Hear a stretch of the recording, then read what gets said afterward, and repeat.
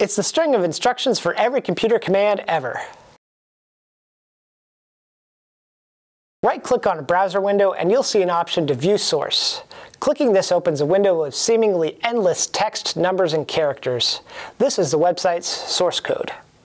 Source code is the fundamental component of computer programs written by a programmer in plain text and understandable by a human being. Source code, once transformed into binary machine code of ones and zeros, tells a computer what to do. Web page source code is usually in HTML and tells a browser how to display images, text, links, colors, fonts, and more. Beyond websites, source code provides the foundation for software and programmer creation. In other words, the foundation for everything we do on a computer. Source code uses familiar words and numbers like body, class, page, and script, and is understood by programmers fluent in specific programming languages like JavaScript or C. Source code can be proprietary or open.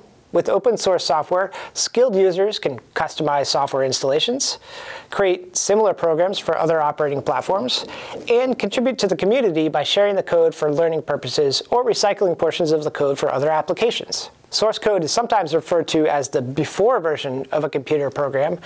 Once source code is fed into a compiler and translated into binary, it's called object code, or the after.